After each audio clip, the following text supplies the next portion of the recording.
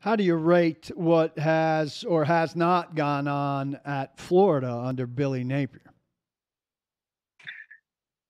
I would rate it as ridiculous. I think the fans and the boosters are just insane.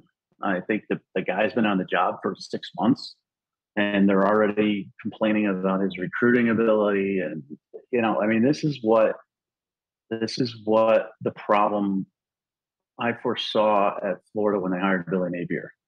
Dan Mullen was hired. He was a coach at Florida under Urban Meyer. He had success in the SEC at Mississippi State. Um, he went to an SEC championship game, and halfway through the next season, he was gone. They wanted him out.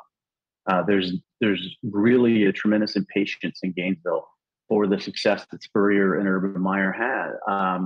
Billy Napier is going to have to take time because Dan Mullen didn't really want to recruit, and before him, Jim McElwain was over his head. So you've got years and years of recruiting reparations to make, and already 6 months on the job, the guy's being he's had to do you know a statement to the fans.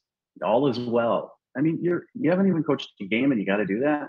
So I'm worried about the patience at Florida because I think Napier can get the job done, but he's going to need more time.